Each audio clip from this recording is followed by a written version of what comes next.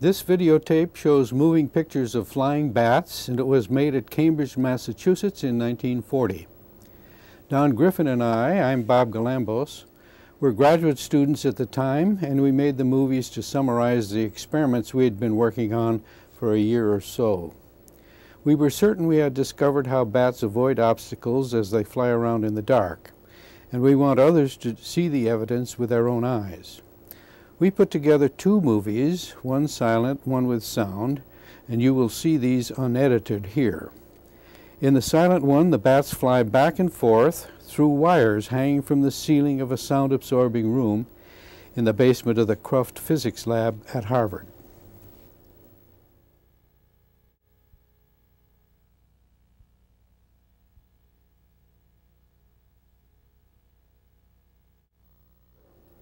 That's Jeanette, holding a 12-inch ruler and measuring the distance between the wires. She had married me 8 or 10 months earlier. I don't remember the small joke that made her smile back there.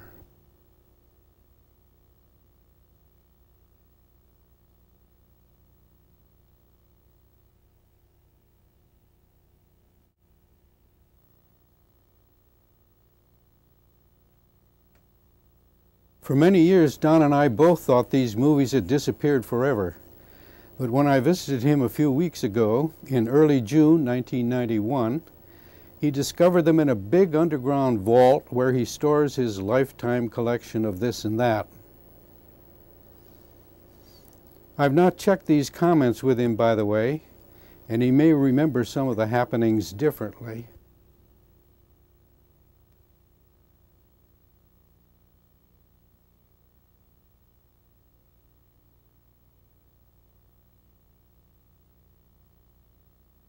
The cameraman was an employee of the Harvard Audiovisual Department.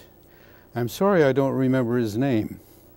He was very good, and he went out of his way to give us state-of-the-art quality.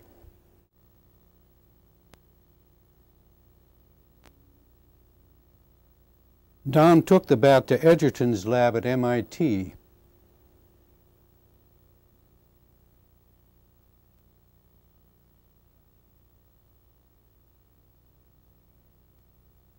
Many of Professor Edgerton's pictures became famous and won big prizes, but I think this was not one of them.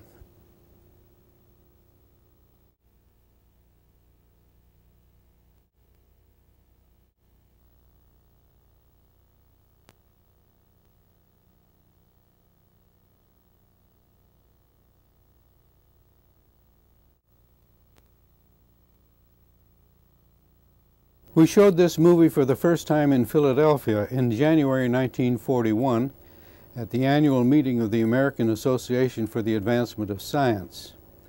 Don and I also delivered papers from the platform there. His talk covered the sensory deprivation experiments, and I talked about their remarkable ears and the cries they make.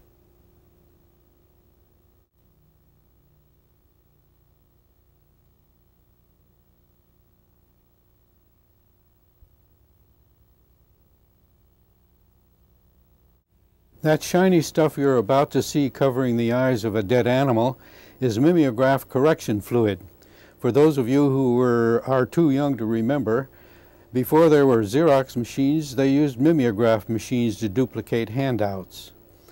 Whenever you made a typing error on the mimeograph master sheet, you covered it with some quick-drying blue goo that you lifted out of a little bottle with a brush, and as soon as this dried, you typed in the correction.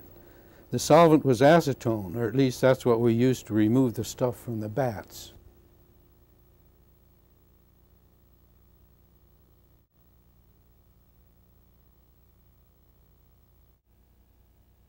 To deafen our bats, we plugged up little glass tubes that Don inserted into the ear canal and tied in place.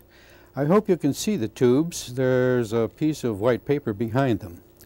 In the segment after this one, we plugged the tubes up with a piece of string. That's an early version of Donald Redfield Griffin back there. I can tell because I always wore bow ties in those days.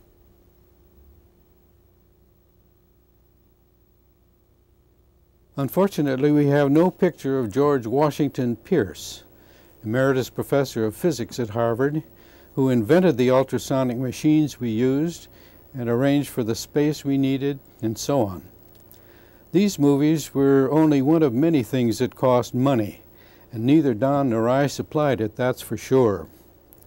There were no research grants then either, and so it was Professor Pierce, along with at least one anonymous benefactor, who dipped into their own pockets to supply our needs.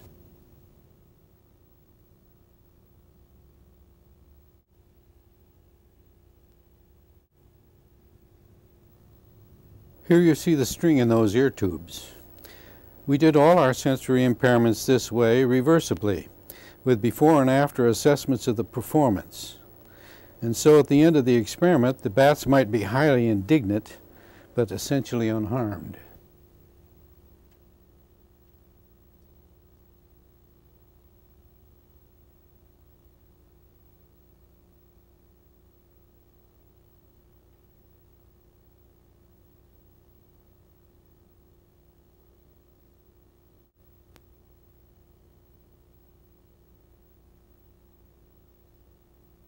He sure seems to be in trouble.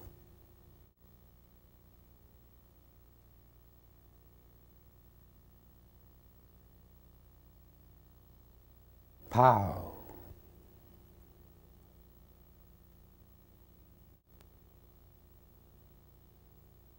Whenever one of them hit the wire like that, we called it a crash. To prevent the cries, we tied the mouth shut and sealed the lips with the blue mimeograph goo. The bat spent a lot of time after that scratching away at his mouth, and if he succeeded in opening even a small hole in the gag, his avoidance behavior improved at once.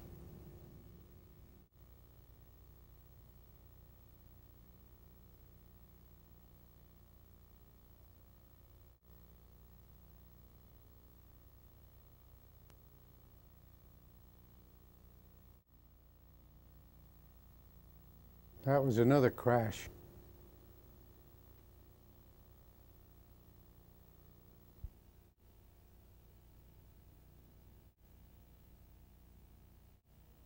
In the movie that's coming up, the bats fly from one room to another through a doorway across which we have stretched black rubber tubing to create the obstacles they must avoid.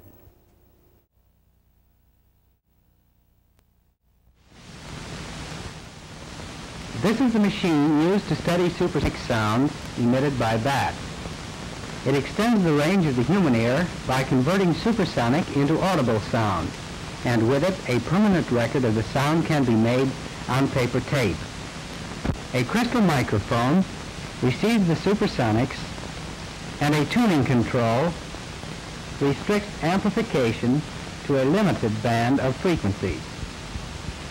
A dial controls the amount of amplification. The recording instrument, not shown here, is equipped with a roll of paper tape on which a marking device writes a permanent record of the supersonic sound. The noises which you will hear when I increase the gain are bat supersonic cries converted by this device into audible sound.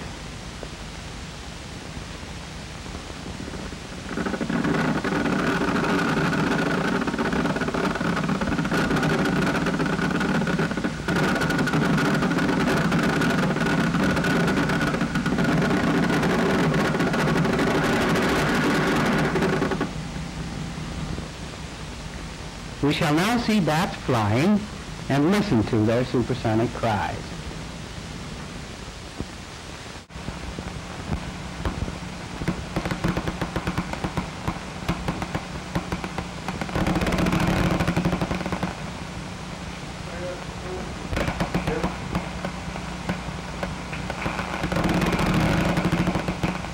We learned later from our library research that Spallanzani, the Italian naturalist, had done most of these experiments before he died, which was 1799.